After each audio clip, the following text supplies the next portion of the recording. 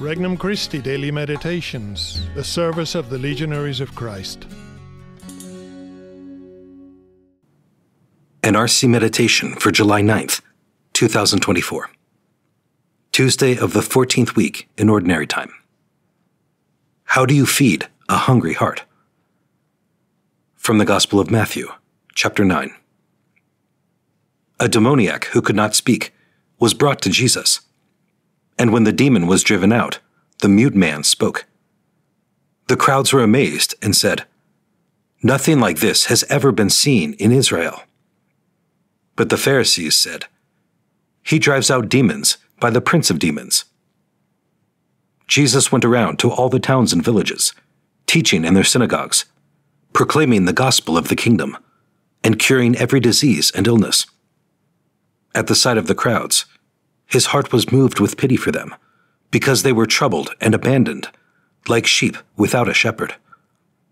Then he said to his disciples, "The harvest is abundant, but the laborers are few. So ask the master of the harvest to send out laborers for his harvest." Introductory Prayer. Lord, I bring myself into your presence, knowing the zeal of your heart for souls. The glory of your Heavenly Father can shape my own heart. I am confident that I can throw off all that is lukewarm and tepid in my own soul today. I desire to fulfill the mission you have given me more perfectly. Petition. Lord, grant me the grace of a renewed zeal for you and for bringing others to you. First reflection, the prime choice. So many of the moral predicaments people bring upon themselves are not, as some would say, the work of a cruel God. Christ's will is the happiness that people relentlessly pursue at heart. Yet a battle ensues in every soul, whether or not God may enter into the way we live that life.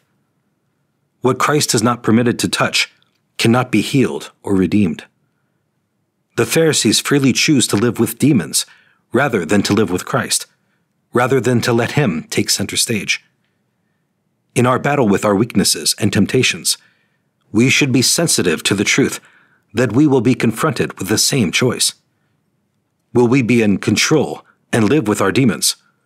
Or will we surrender to Christ totally and guarantee victory over every evil in our lives? Second reflection, seeing with Christ's eyes. If we could open our heart to see what Christ sees, we would follow every day what he asks of us. Ask the master of the harvest to send out laborers for his harvest.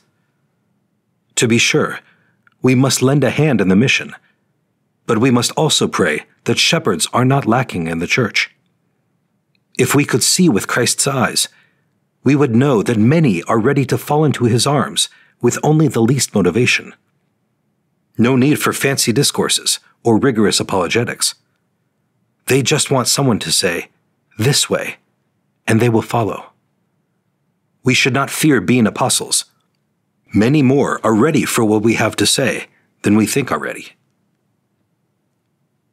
Third reflection, diligent preparations.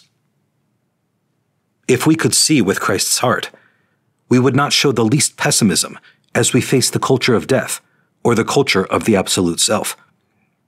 We would know that Christ fully satisfies people's hunger for God in spite of their history of misery, pain, or self-indulgence. Get ready. The farther people are from God, the more the signs of their need for him will show. Get ready with prayer. Prepare the emergency rooms of salvation where many patients will soon be left. For only through prayer will we be assured that doctors will be there to treat them and put them on the road to full recovery. Conversation with Christ. Lord, I know how much you love all people and manifest that love by coming to us every day at Mass. In the Eucharist, I meet the one who has so loved me. In the Eucharist, I will beg you to meet the needs of my heart and of countless souls by setting fire for you in the hearts of many young people, so that they generously accept a mission to souls in your name. Resolution. I will offer 1 hour of adoration or personal prayer this week for vocations to the priesthood and consecrated life. For more resources, visit regnumchristi.org or download the Regnum Christi English app today.